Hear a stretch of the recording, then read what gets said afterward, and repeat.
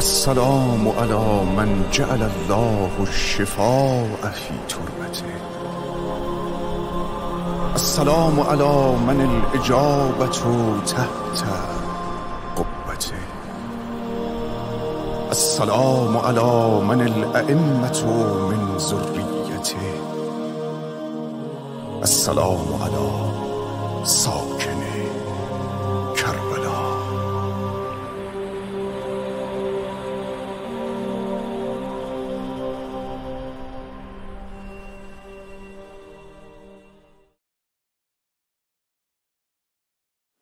أعوذ بالله من الشيطان الرجيم. بسم الله الرحمن الرحيم.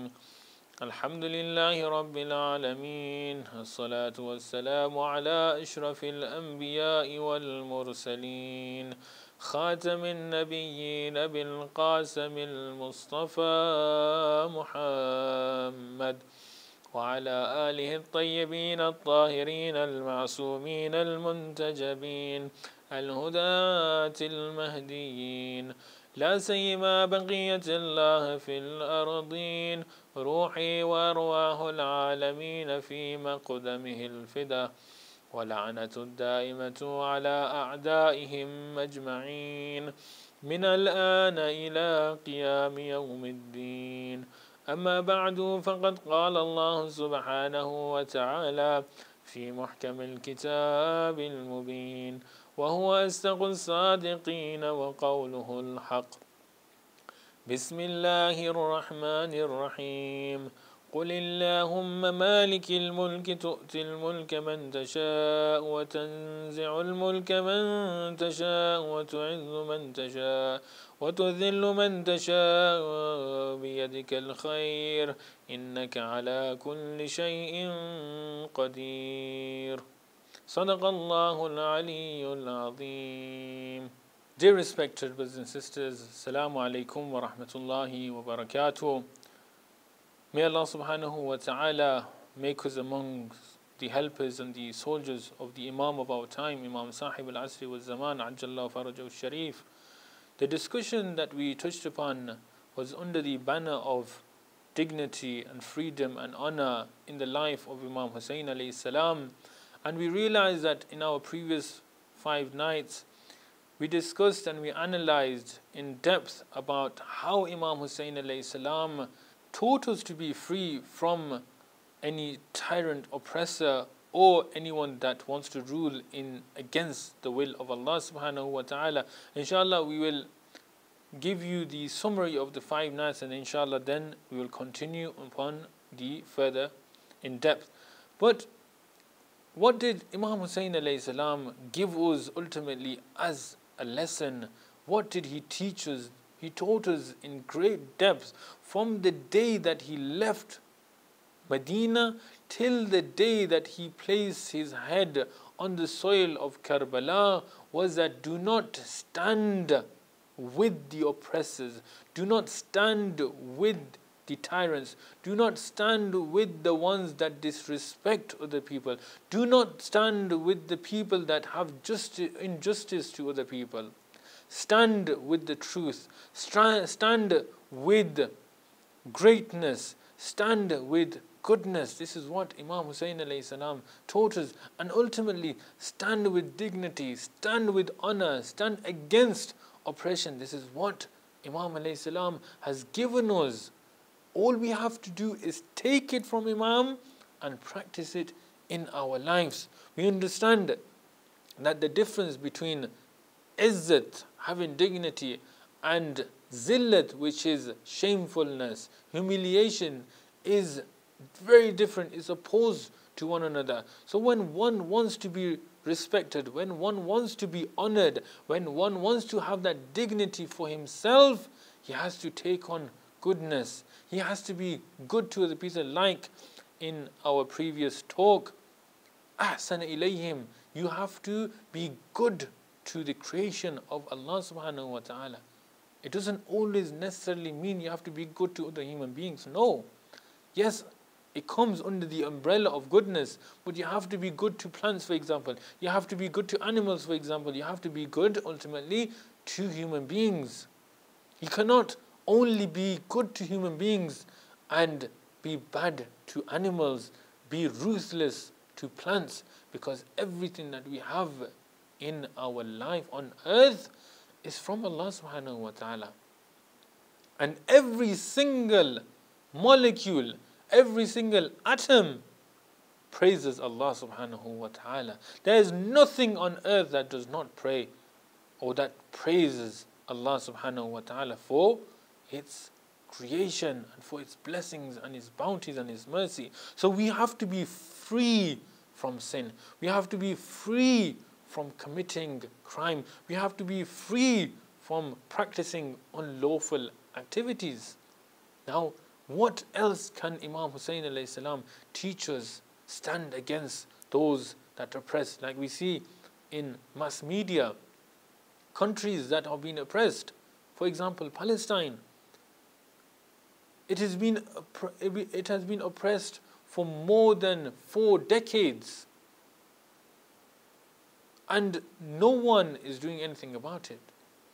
Someone who has self-respect will not allow himself to drop down. Someone who has self-respect wouldn't allow him to open the doors of shaitan. Someone who has self-respect and self-dignity and self-honor will not go onto the path of shaitan. This is not the way of Imam Hussain alayhi salam. Anyone can tell you otherwise. But this is not the way towards the path of Imam Hussain alayhi salam. People go to Karbala, but the ultimate goal that they have to be going towards is not to go to the shrine. Go to Imam Hussain alayhi salam. Go to, whenever you want to go for ziyarah, do not go with the intention that you want to kiss the zari'. No. Do not go with the intention that you want to see the golden dome. No. Go to visit your imam. Go to say salutations to the imam. Praise the imam. And you know what the A'imma alayhimus salam say? That if you come and visit us, like the example of Imam Reza alayhi salam, Jannah will become wajib on you.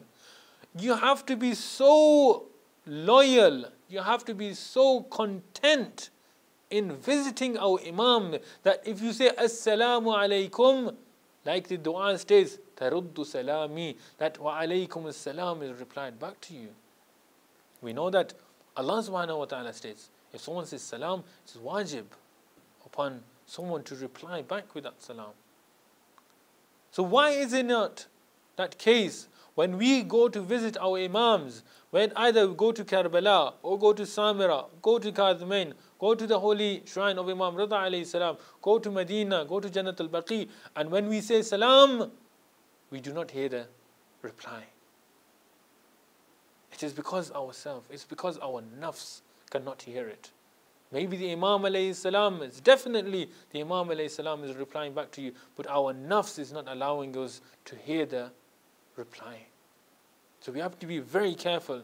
Try your best, dear brothers and sisters. Try utmost to stay on, if you are not on the path of Amirul Mu'minin Ali ibn Abi Talib, if you are not on the legacy of Rasulullah sallallahu alaihi wasallam, bring yourself back. This is what Hur ibn Yazid al-Riyahi did. He came back. He was Muslim, wasn't he? He stopped Imam Hussain alayhi salam. He made Imam Hussain alayhi salam camp further away from the water. It was him. He was the one that stopped water reaching the tents, reaching the Ahl al-Bayt alayhi salam. He was the one that was about to fight first. But what happened on the night, the eve of Ashura? That he placed his hands behind his back.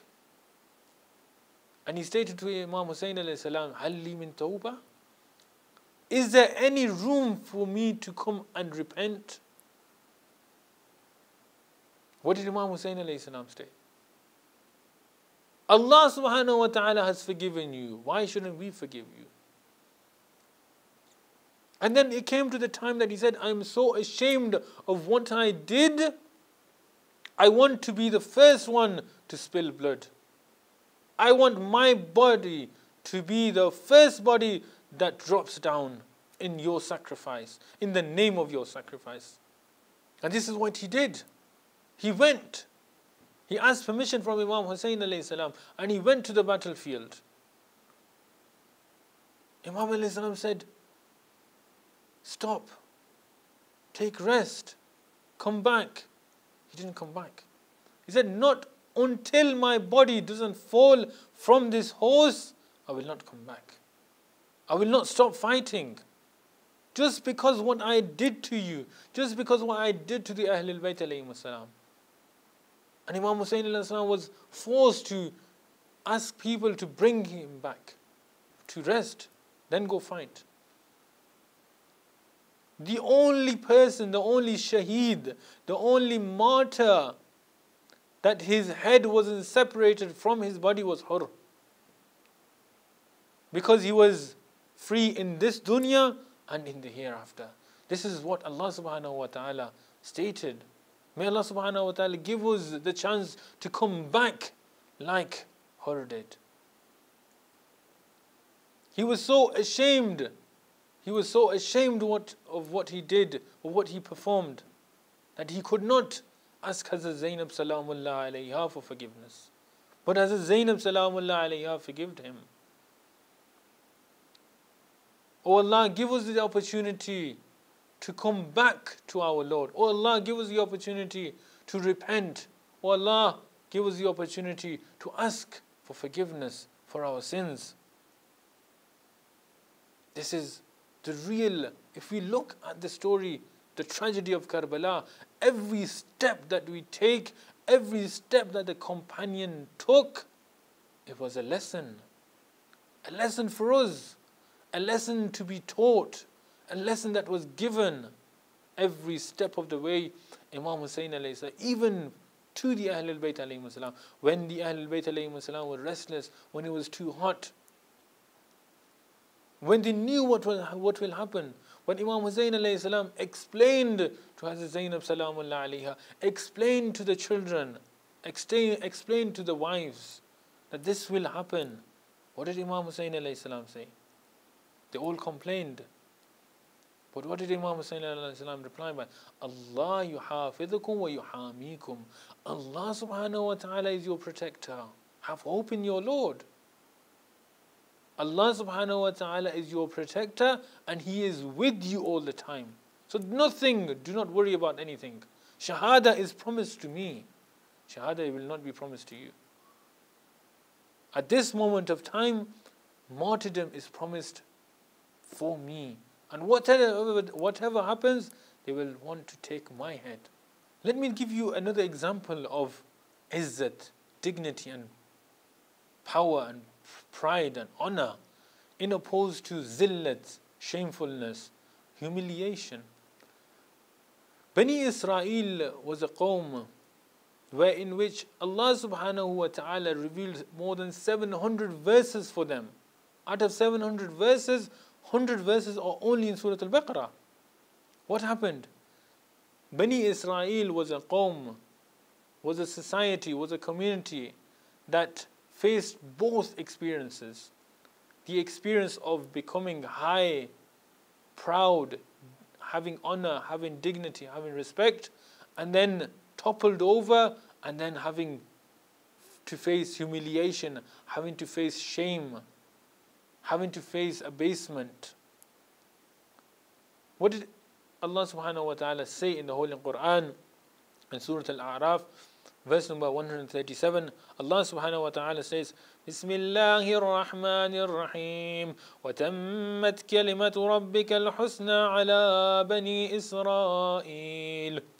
That He gave everything to Bani Israel. He gave honor to Bani Israel. He gave them whatever they wanted. They were so intact. They were so phenomenal in that era. They respected each other. They respected Allah subhanahu wa ta'ala. They obeyed Allah subhanahu wa ta'ala.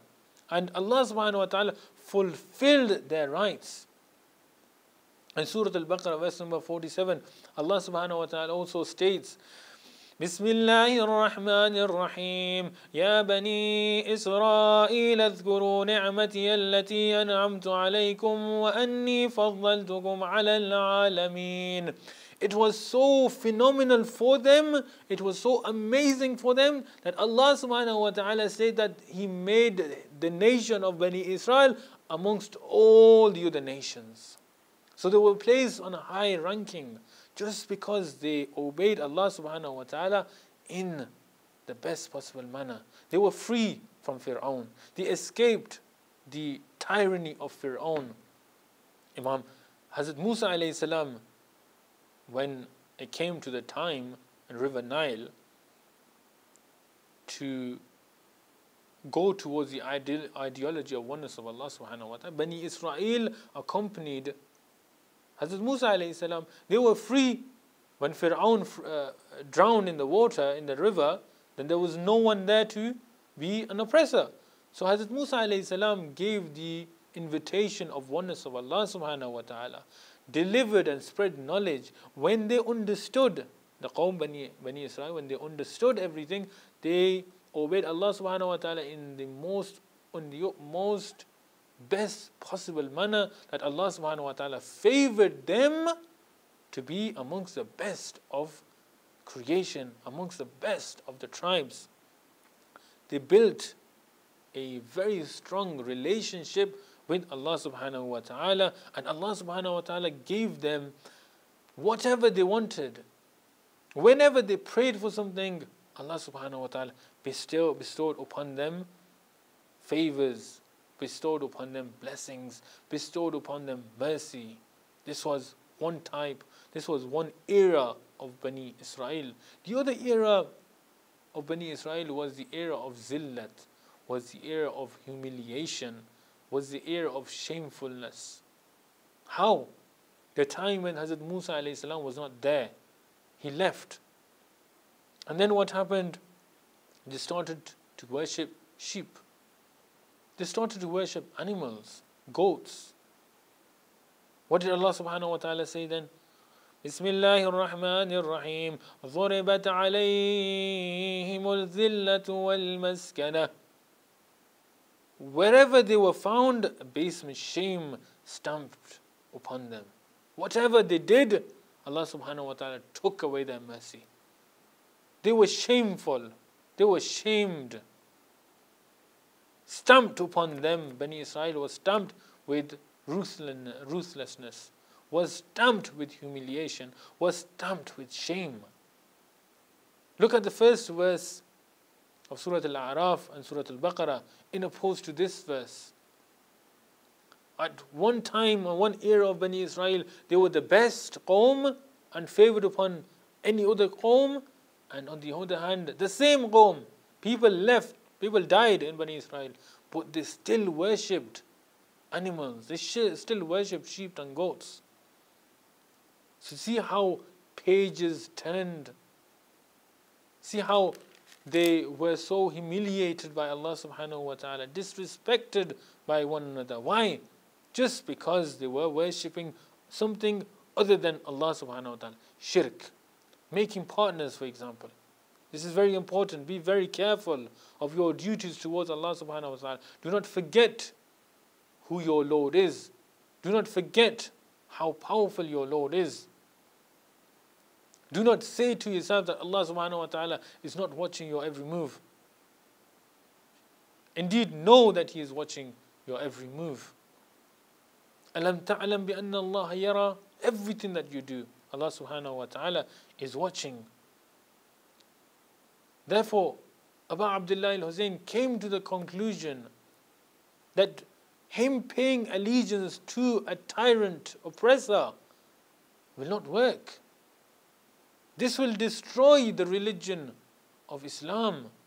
Paying allegiance to an oppressor, paying allegiance to a tyrant, paying allegiance to one who disrespects religion, as we explained in the previous talk, that Yazid was the center, was the first person to bring the ideology of innovation, bid'at. They asked about the tragedy of Karbala, and why Imam alayhi salam, after that, Imam Sajjad alayhi salam, Imam Baqir alayhi salam, Imam Ja'far Sadiq alayhi salam, Imam Kazim, Imam Reza alayhi salam, until Imam Hassan Askari salam, why did they not fight against these oppressors? Why was there no Karbala again? It was because that Imam alayhi salam took down the roots, spoiled the roots of Yazid, and took him down with one blow. So this is the real reason. When Imam alayhi salam stood for the truth, stood for haqq, stood for the truthfulness of the Ahlul Bayt alayhi salam, this is when the enemy became weak. This is when the enemy wanted to retaliate. This is when the enemy wanted to annihilate all the ideology of what? Of oneness of Allah subhanahu wa ta'ala. This is exactly what Yazid wanted to do. If he came in power, there would be no Islam now. So dear brothers and sisters, not only Shias, but our dear brothers Ahl Sunnah and everyone else, know that we owe everything to Imam Hussain alayhi salam. Not only Shias, the Sunni brothers also owe their lives to Imam Hussain alayhi salam. Because Yazid, what did he want to do? He wanted to annihilate the fikr, the intellectual cause of oneness of Allah subhanahu wa ta'ala. He wanted to bring back the era of Fir'aun. He wanted to bring back the era of Pharaoh. When Yazid was knocked down, Marwan was also knocked down with his ideology. Safwan was also knocked down with his ideology. Abdullah bin Marwan was also knocked down. These were the people, Sulaiman, Walid, they used to swim in alcohol. And then at the same time, they used to stand on the prayer mat. This is not Islam. This is not what Allah subhanahu wa ta'ala gave to us. This was not the legacy of the Holy Prophet sallallahu alaihi wasallam. So anyone that asks why the Imams after Imam Sajjad alayhi salam lived in the era of Yazid, didn't he? Why did he not stand up? He did. He showed everyone that this is the oppressor. But Imam Hussain alayhi salam always did. He did his work before he left this dunya.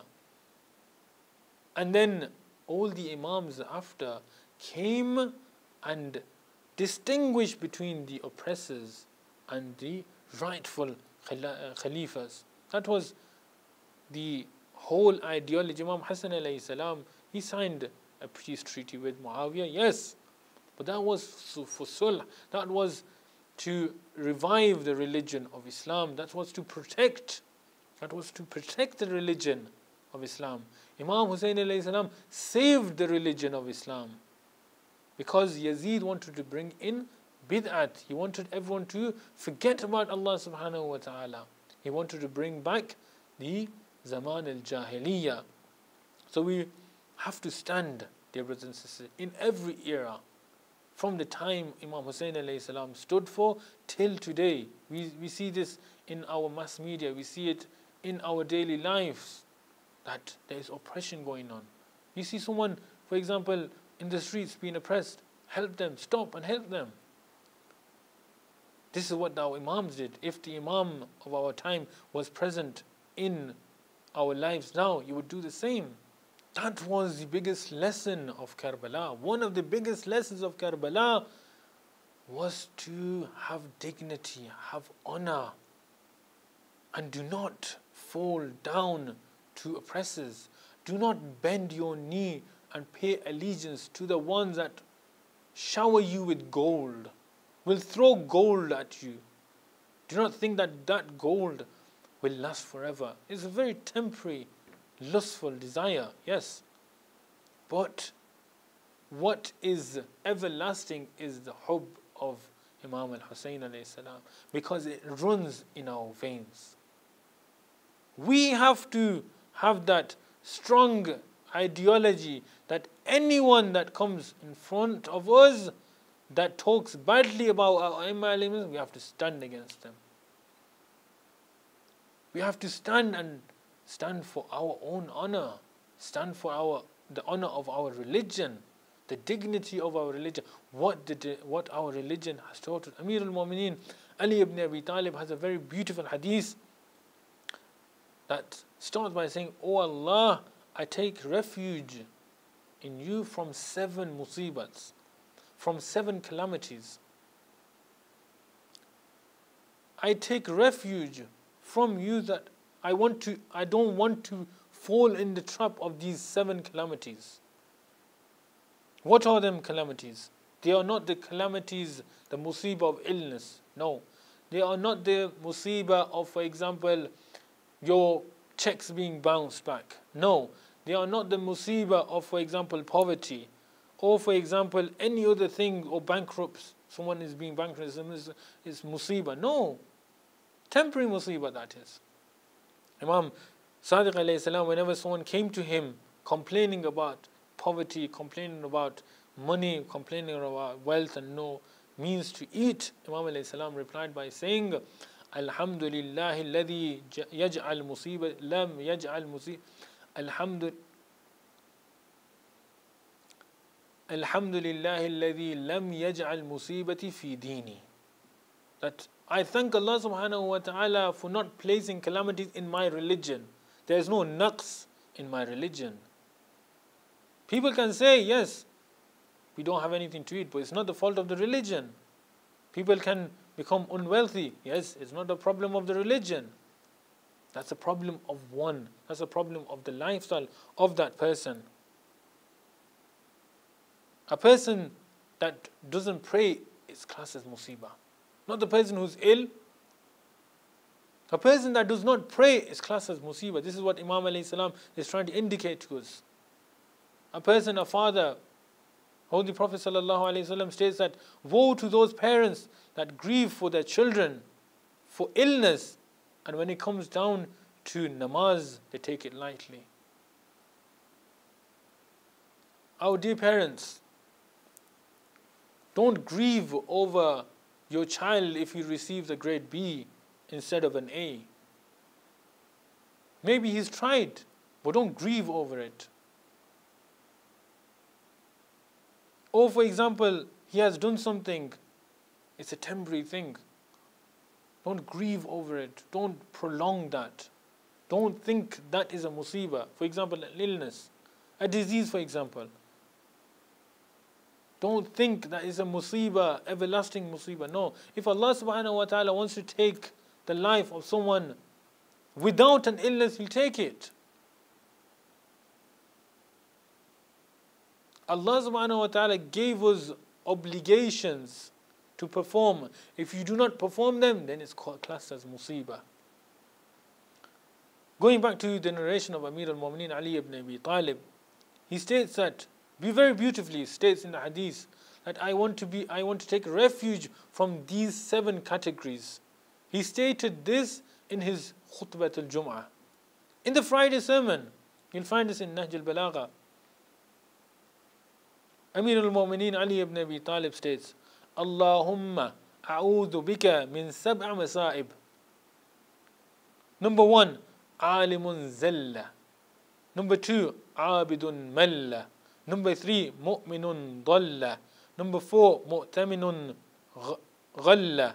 Number 5, azizun dhalla. Number 6, faqirun i'talla. And number 7, ghaniyun aqalla. How beautiful is it? How beautiful is this dua? How beautiful is this sermon? That even the sound of this Arabic is a rhythm to our eye. It's a rhythm for our ears. Amir al-Mu'mineen, very beautiful. This is Amir al-Mu'mineen we're talking about. The best of the best after the Holy Prophet sallallahu alaihi wasallam. What does he state? Number 1, alimun zalla, with a zal. Alimun zalla. A scholar that has changed his tracks. The rails, he was following the right path. He was following Allah subhanahu wa ta'ala. He was guiding other people. He was reciting the Holy Quran. He was reciting his namaz. He was fasting. He was doing amr bil ma'ruf, nahy anil munkar. He even went to Hajj. But later on, he changed. Now he has a clean shave, for example. Now he is committing sins publicly. What happened to him? Alimun zalla. Amir al-Mu'minin Ali ibn Abi Talib states that an alim, a scholar, that has malfunctioned his brain. A scholar that has diverted the attention from Allah subhanahu wa ta'ala to shaitan. One day, Abu Hanifa, the school of Hanafiya, all follow Abu Hanifa, the thought, the ideology of Abu Hanifa. One day he was passing by in the streets and he saw a young girl, little girl, about to go through an area which was slippery. So he saw that the girl was about to go and she was not paying attention, and he said, "Stop, be careful, be careful. Be careful that you don't drop, you don't fall down." And the little girl turns back to Abu Hanifa and she states that, "You be careful that you do not drop, because if you drop, millions will drop after you.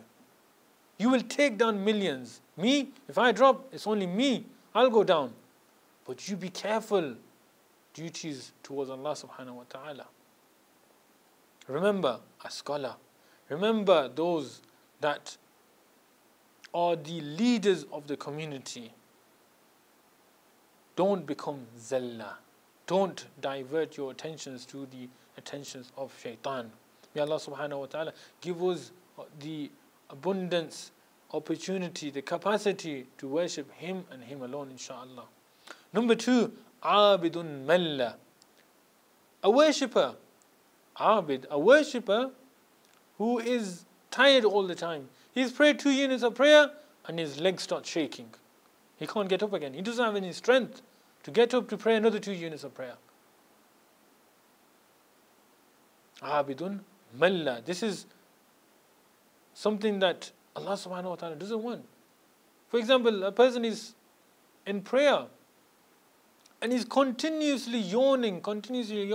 He's getting tired.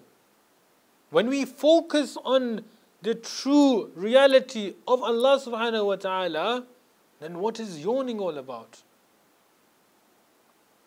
Imam Sajjad alayhi salam was stood in prayer one time in a place, and as soon as he said Allahu Akbar, everything shut down.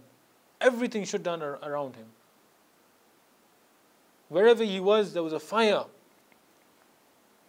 And people started yelling, "Fire, fire, nar, nar." They took out the fire immediately, and eventually they took it out. But then as soon as Imam Sajjad alayhi salam finished his prayer, they said to him, "Ibn Rasulullah, you were praying and all the things around us burnt now. And we said to you, we called out, we shouted, an-nar, an-nar, an-nar." You know what Imam Sajjad alayhi salam replied by saying? "Whilst you were saying an-nar, an-nar, an-nar for this dunya to take out the fire of this dunya, I was taking out the fire of the akhirah." You have to be so intact, so your salat has to be in so khushu' and khudu' that nothing around you matters. Look at the greatness of our Imam alayhi salam. Be careful towards your duties towards Allah subhanahu wa ta'ala. Whenever you supplicate, for example, supplicate. You don't have to supplicate, for example, Abu Hamza Thumali in your prayers. No. You don't have to stand in prayer and stand and recite Dua al-Kumail in your prayers. No. But Allah subhanahu wa ta'ala has given you choice. You can recite. One day, someone came to a masjid for tabligh, and in the holy month of Ramadan, iftar, and they said, "Ya Shaykh, can you recite dua at the end?" He stood up in front of everyone, and everyone was just about to finish iftari, and he said, do you really want me to do dua? Do you want me to do dua that includes Abu Hamza Thumali? Do you want me to perform a dua that includes Sahifa Sajjadiyah? Do you want me to perform dua that includes dua al-kumail? Do you want me to perform dua that has Joshan and Kabir inside it? Everyone looked at one another and they said, oh, why have you asked this person for dua? If he starts prayer, we're going to end up staying here till suhoor. And everyone wanted a path to escape.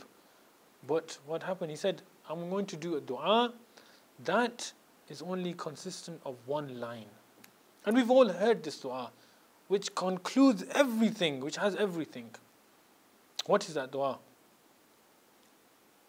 That dua starts by Allahumma inni as'aluka khayra ma sa'alaka bihi ibaduka as-salihun wa a'udhu bika mimma ista'adha minhu ibaduka al-mukhlisun. We recite it. When do we recite it? The time of Eid. Allah subhanahu wa ta'ala in this line, total is one line, 1.5 line. Everything, whatever goodness, Allah says, the dua consists of, oh Allah, whatever goodness there is, I want goodness for everyone else. Whatever badness is, take it away from us. This is the dua that we can recite, not hard. You don't necessarily have to stand in prayer for hours and hours and hours or sit down all night and pray. No. If you have the capacity, then do so. Allah subhanahu wa ta'ala likes those that pray, likes those that perform dua.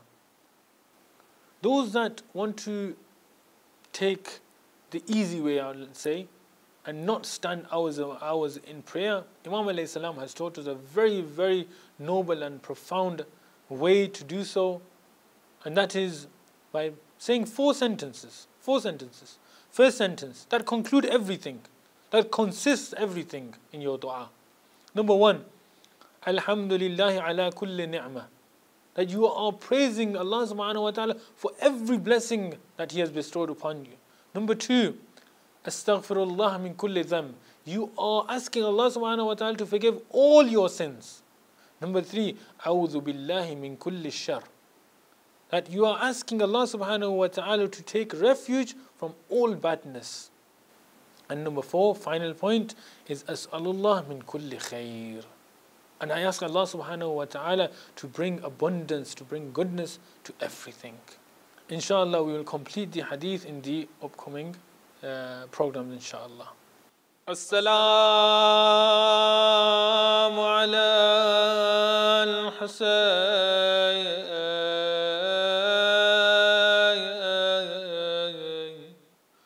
wa ala Ali ibn al-Hussain wa ala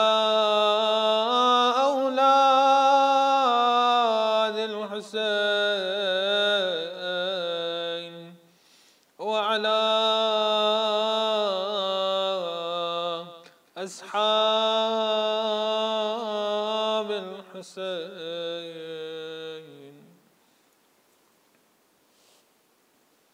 يا ابن الشبيب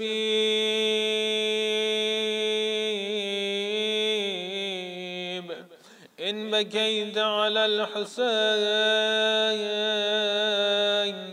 حتى تصيب دموعك على خديك غفر الله لك كل ذنب أذنبته صغيرا كان أو كبيرا قليلا أو كان كثيرا السلام على ساكن كربلاء السلام على من بكته ملائكة السماء السلام على المرمل بالدماء السلام على غريب الغرباء السلام قد تعاد السلام على الرؤوس المشلات